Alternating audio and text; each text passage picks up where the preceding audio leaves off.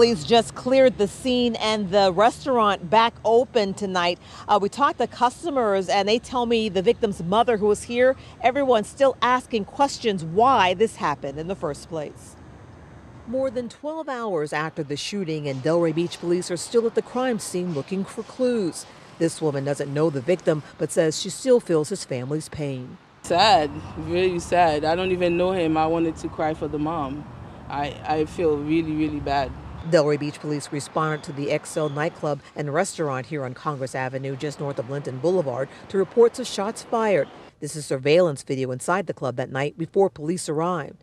When they got there, they didn't see any injured people, but they did find shell casings in the parking lot and blood there on the pavement, along with somebody's personal property. Police contacted nearby hospitals and learned the victim's friends put him into a car, drove him to Bethesda Hospital in Boynton Beach, and left him on the curb outside the hospital, where he was officially pronounced dead. For him to die on the side of the hospital, just drop him off like he's some trash, it's really sad. Now, that victim has been identified as 23-year-old Nahirson David Gustav of Boynton Beach.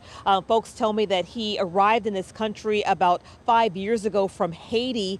They're also saying that they're still trying to get more information. Now, police did tell us that fight took place outside here in the parking lot. There was some type of argument inside, and the owner ordered everyone outside. That's when the shooting took place. In the meantime, again, they're questioning witnesses, but they still need people to come forward. Reporting live in Delray Beach, Angela Rozier, WPBF 25 News.